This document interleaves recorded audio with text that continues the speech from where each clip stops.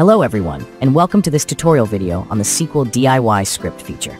The SQL DIY Script empowers you to create your own scripts directly within an event list in our SQL software. This versatile feature enables you to customize the software to meet your specific needs, from commission rewards and operational adjustments to preventive measures and beyond.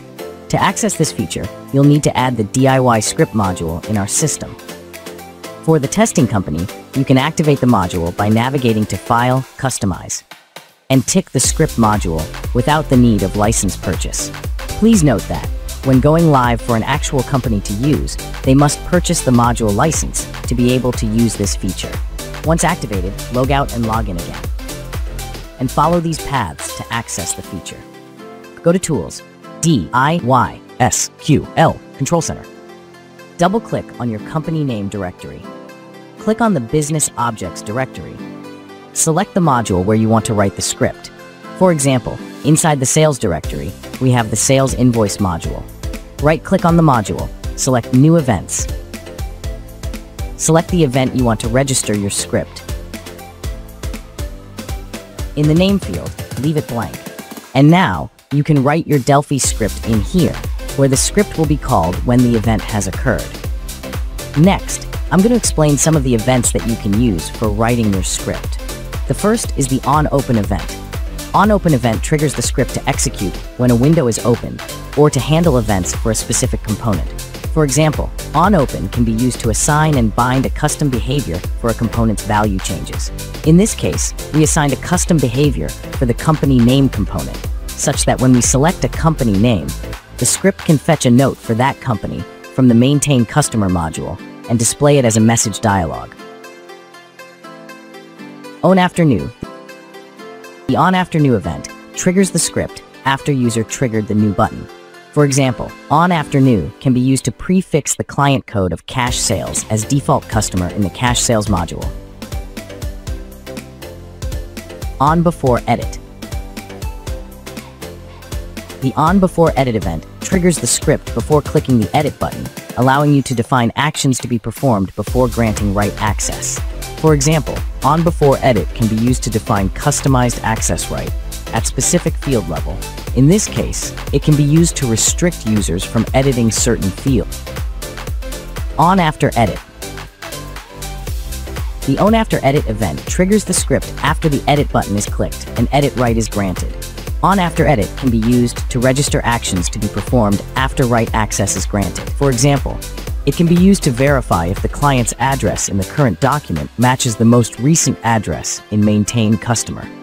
If they do not match, a message can be displayed asking the user if they would like to update it with the latest information.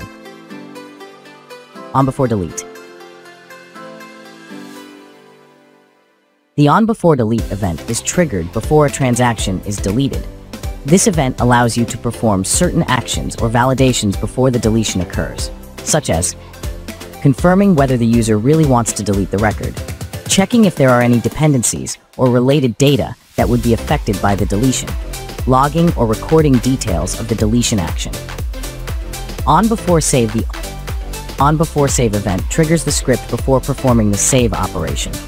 It allows you to perform specific actions, such as validating formula calculations or filling additional custom fields.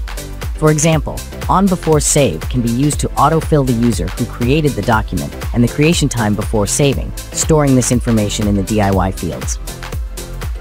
OnAfterSave. OnAfterSave event triggers the script after the Save button is clicked. For example, OnAfterSave can be used in customer payments. Once the user saved the transaction, the official receipt number can be auto-update to the sales invoice document, assisting with future traceability. OnBeforePrint.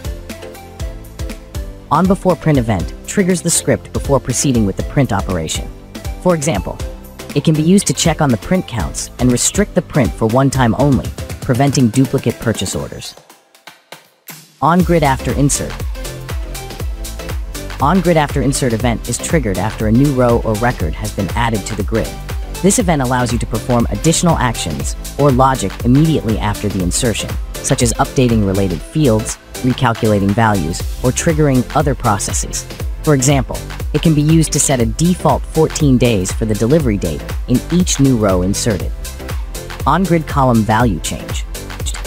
For example, it can be used to update the amount based on the multiplication formula that consists of QD, length, width, and rate.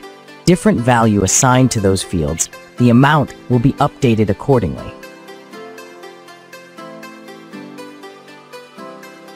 The events explained are the most commonly used ones. There are additional events not covered here, and you can explore them on your own to discover even more possibilities. Now, feel free to start writing your script. Thank you for watching this video. Subscribe to our YouTube for the latest video, follow our Facebook for the latest update, go to our website for reports and guides. It's so easy.